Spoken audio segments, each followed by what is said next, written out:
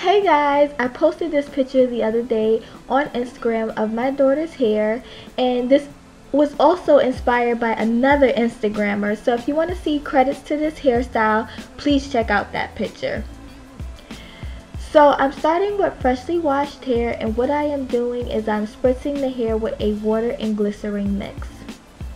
I began by parting the hair into two sections, and now I'm just parting it into another section.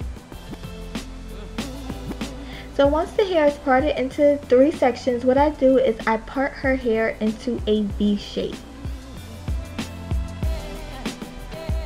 Next, I'm saturating my hand with my everything butter mixture. As you guys know, I put this stuff all over her hair, and it helps keep her hair moisturized throughout the week, and it also helps with retaining the length. And I'm just spritzing again because her hair started to get dry. So what I'm doing is I'm braiding the hair upwards. Now because her hair started drying out, I did start experiencing tangles.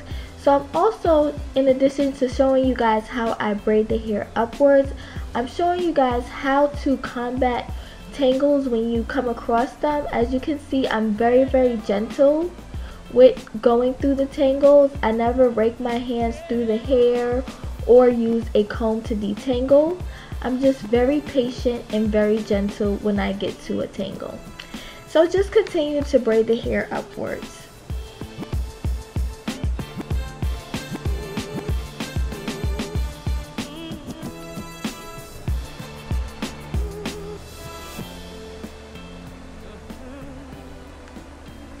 Now once I get midway through the cornrow, what I do is I just go ahead and stop and I coil her hair.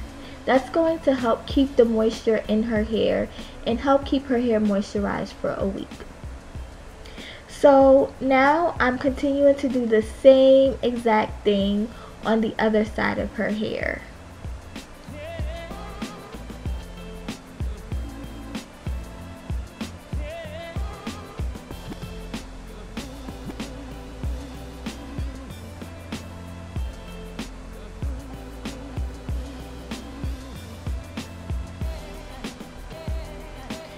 Now once you are done doing those two braids on that side, you want to go ahead and do the same exact thing on the other side, making the braids very symmetrical to the side that you just completed. Okay, so now it's time to start the top of her hair, and what I am doing is I am parting her hair upwards. The top section is going to have 3 braids.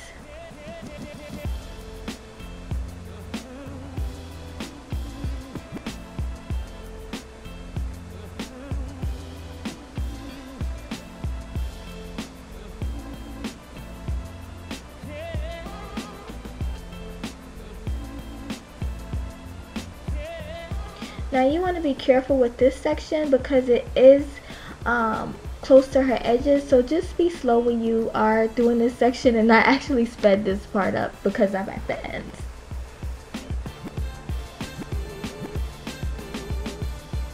So once you have completed that, now you want to do the same exact thing to the other side. So I'm just showing you guys that I did the same thing to the other side.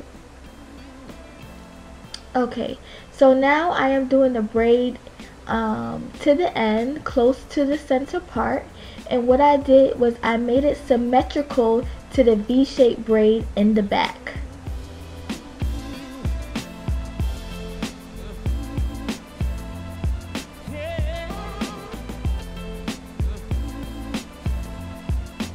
And once that's completed, I only have one more braid on that side, and that is the middle braid, which is going to be the biggest braid at the top of the hair.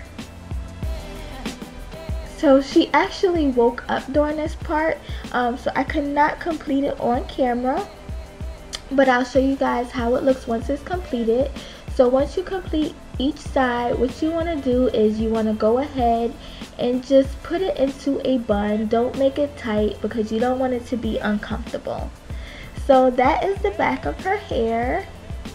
This hairstyle is so cute. And here is the front of her hair. And as I stated, this is not an original hairstyle. It was inspired by someone else, and I did give them credit on my Instagram page. So you guys have been asking how I protect her hair, and this is how I protect her hair. She is wearing a stocking cap, and she's getting so much better with keeping this cap on actually throughout the day. So if you guys have any questions, feel free to ask, and thanks for watching.